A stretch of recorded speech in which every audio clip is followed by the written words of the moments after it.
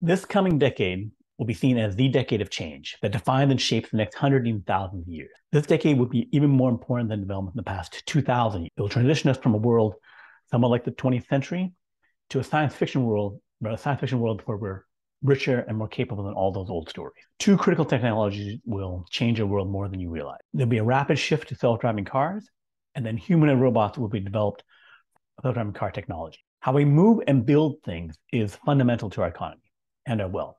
And these will change both how we move and how we do things. Inside of our GDP economy, world GDP economy, is the number of things that we do, number of transactions, times the average size of those transactions. So if we move faster, build faster, then we have more transactions, and thus we get richer. So this is so basic to what we'll be able to do, is that if we can do things faster and cheaper, then we get richer by definition of how we define wealth. This will be a bigger impact than the internet, because the internet and the digital economy is on top of the physical world. You can speed things up in terms of like how the transactions happen, in terms of the overhead, but in terms of like the fundamental speed of things, it often doesn't impact that. So we will expand the speed and scale of the physical world by changing how we move and how we do things.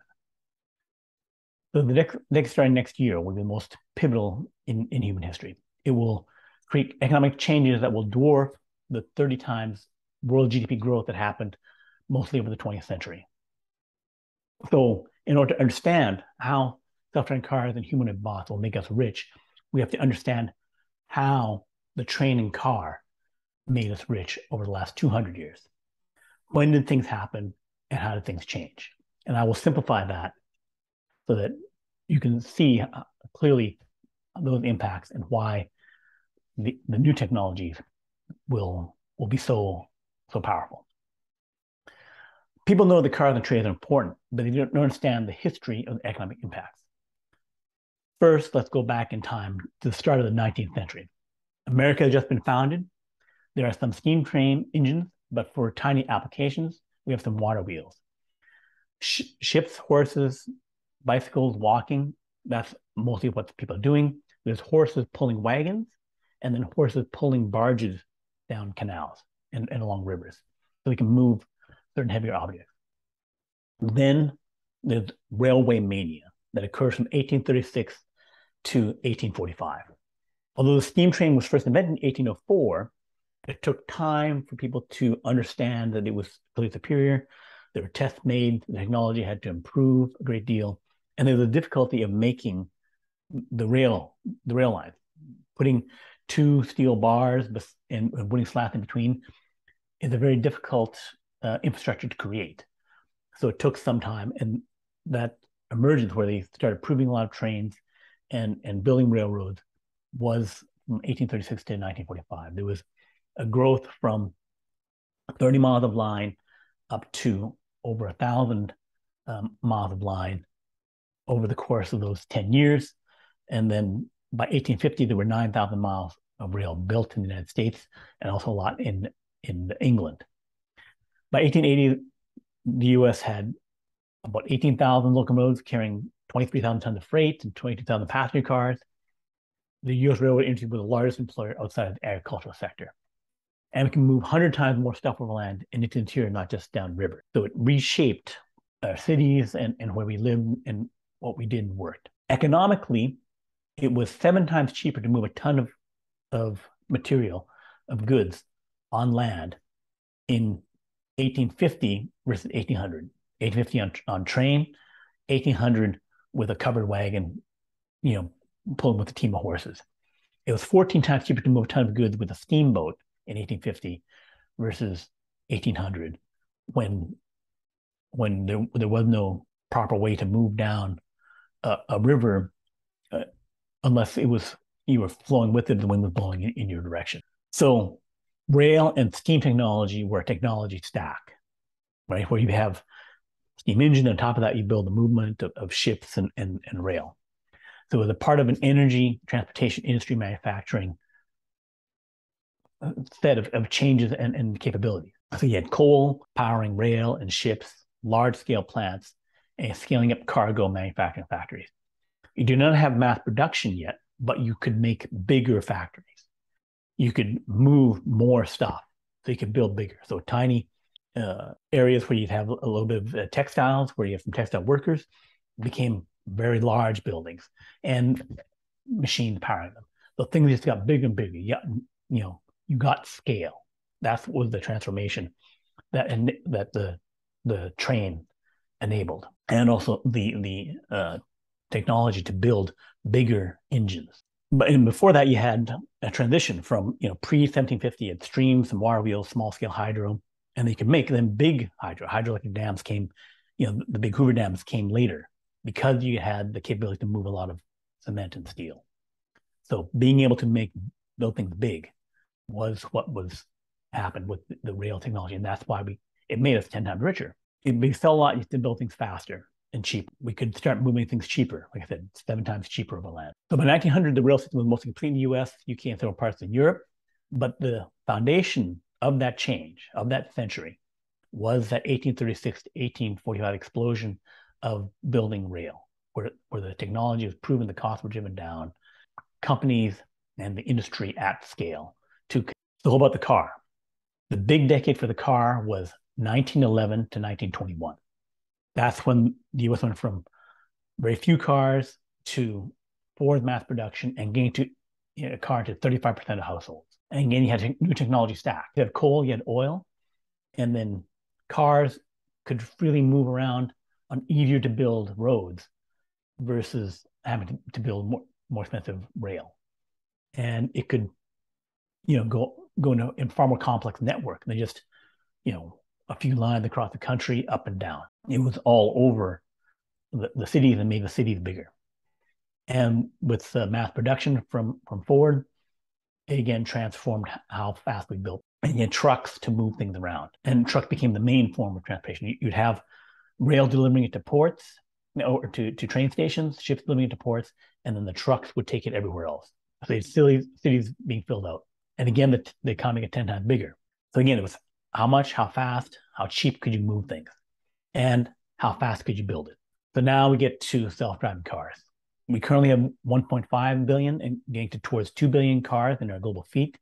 There are about 100,000 cars with beta version of self-driving, which I expect to be by Tesla, which I expect to become fully developed and released to even a large number of people, most of the 3 million people who currently have Tesla cars by the end of the year. And then as that rapidly grows out, there'll be, by the end of this decade, perhaps 100 million self-driving cars. So even though that's only 5% of the 2 billion cars that will be in the world at that time, the self-driving cars can be used 5 times more, because you can drive without a driver, no driver getting tired. The utility of self-driving cars and the shift in rides will be faster than the shift in the physical cars by about 5 times, by as much as 10 times. And then by 2032, about half of our rides should be from self-driving cars and trucks. How we move things, how we get around. And they will also then be the basis for humanoid robots, being able to identify and move things around, which is what self-driving cars have to do, will enable us to develop the Tesla bot, the humanoid robots, which will then automate and speed up labor, and will drive the cost of labor down.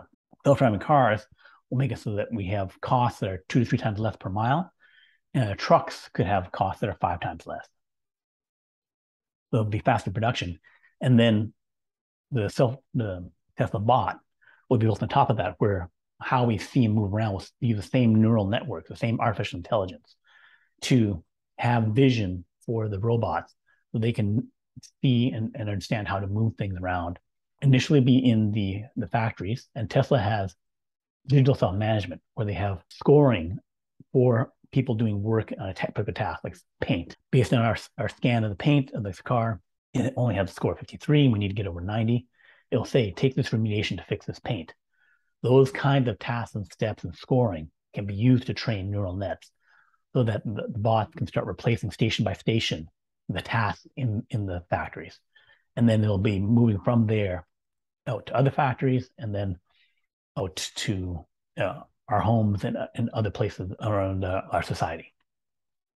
So what will it mean for you? Having 100 million self-driving cars by 2032 with cost per mile 2 times less, mass-producing factories and trucks with costs of 2 kilowatts per mile or 20 cents per mile, which is less than the with cost per vehicle down to 20 to 25 cents per mile driven with self-driving cars. That will mean the average US household, instead of spending about $10,000 on transportation, would have this reduced to $5,000 or less. And also the truck driving is delivering goods at 20 cents on the dollar, means that all delivery, everything you buy from Amazon, will get a price cut of 10 to 20% as the delivery component and supply chain is made 5 times cheaper. This will mean savings in everything that you buy, clothing, building materials, food. So then you'd have an overall 20 to 30% reduction in your spending by having a massively more efficient transportation system. And this would boost the overall world economy by 50% or perhaps even double. Then when we get to humanoid robots using this technology, which will take about 3 to 5 years to develop, as Tesla works on them using them in their own factories and with some early adopters.